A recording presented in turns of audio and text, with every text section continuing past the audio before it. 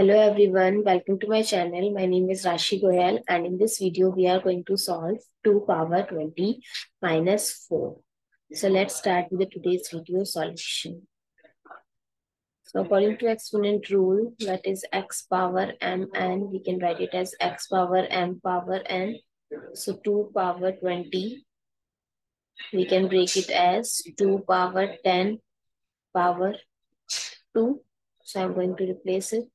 So 2 power 10 square minus 4 as 2 square.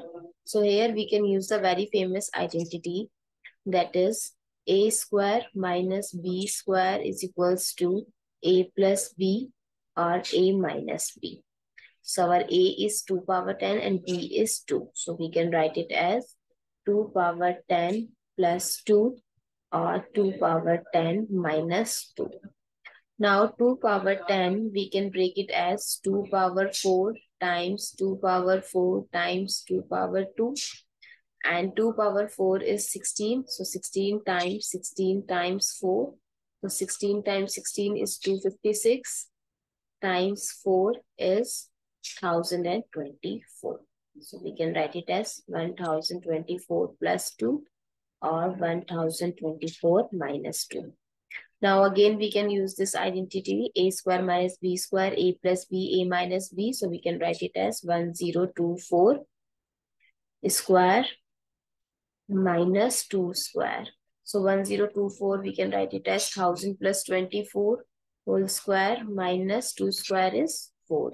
So here we can use the famous formula, that is a plus b whole square, a square plus b square plus 2ab.